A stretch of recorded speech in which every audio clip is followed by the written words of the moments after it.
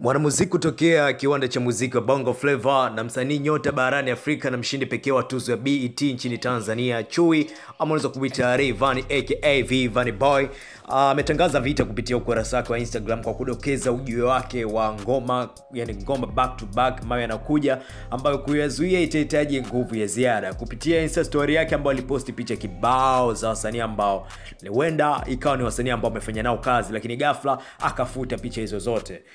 Rayvanny aliposti picha ikiwa na mastaa kubwa barani Afrika na duniani kama vile Wizkid kutokea Nigeria, Mr. Cash Time aka KO kutokea South Africa, Mr. Flavor aka Tunat Flavor kutokea Nigeria, lakini kutokea Bongo hapa alikuwa na mwanamuziki Diamond Platnumz, lakini pia alikuwa na Hey Serema kutokea Nigeria, na kusindikiza na maneno wait and see, subiri na uone.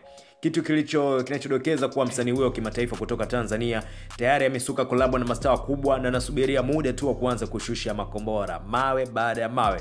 Rayvanny bado hajaweka wazi kama atadondosha album baada ya EP yake ya Flowers kufanya vizuri na kuwa EP yenye viewers wengi zaidi YouTube kwa mwaka 2020. So acha tusubiri na kuona huenda Rayvanny akaja na kitu gani. Na sasa hivi amekuwa na mtindo wa kupost vitu vingi na kufuta. Alikuwa na post kibao, lakini mwaka jana mwishoni alifuta post nyingi akabakisha chache, na mwaka huu ndo kabisa amefuta posti zote akabakisha picha moja tu, ile ya Moto. Lakini baada ya wimbo wa karantini kutoka akaposti video kadhaa za challenge ya karantini na akafuta zote, na mpaka sasa hivi amebakiwa na posti 5 tu kupitia mitandao ya kijamii kama Instagram.